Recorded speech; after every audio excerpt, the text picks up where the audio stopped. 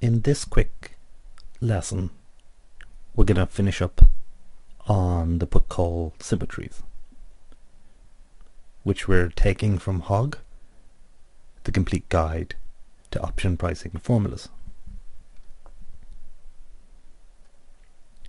So symmetries are two expressions which you can move between via trading market instruments.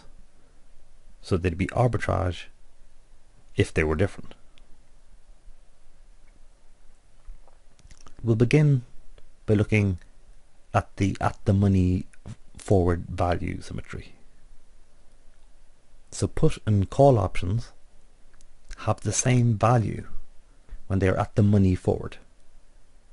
So that means that the strike price is at the same level as the forward market instrument. So we have the share price times e to the power of bt is equal to x.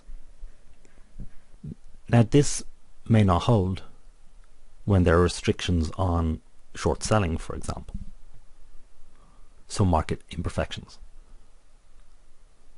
We also have similar results when we have different strike prices. So the call price for a given share price, strike price, and so on is equal to x over s e to the bt times a put option, where we replace the strike price x by s e to the bt squared over x. So this is handy when we're pricing barrier options, for example.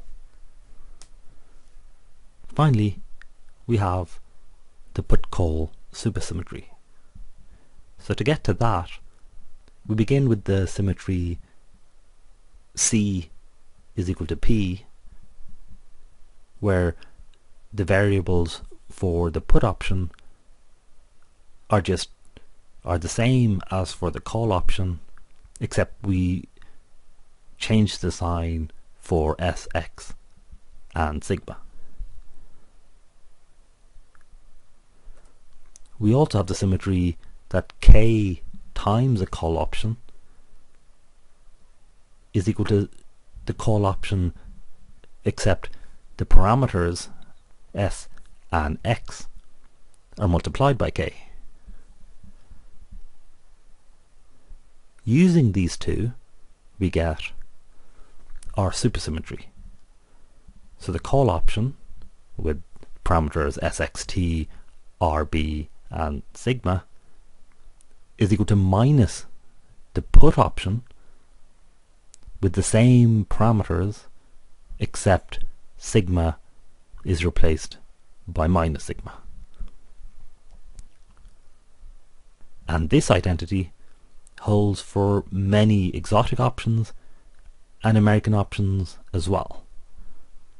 So it's pretty universal. And this means that we don't need to code put and call options separately, since by just using this supersymmetry we can get all our put option values using our call option function. So that finishes up our quick look at symmetries.